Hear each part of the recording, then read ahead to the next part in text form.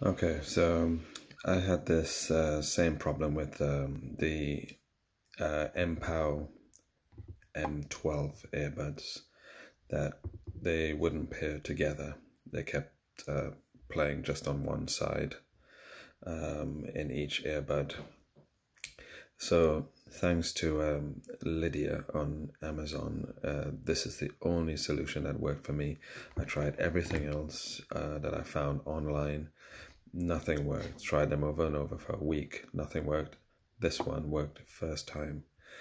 So what you do is you unpair them from your device, switch off the Bluetooth on that device, and you take them out of the case, double tap on each earbud separately, and then you press and hold each one separately for 3 seconds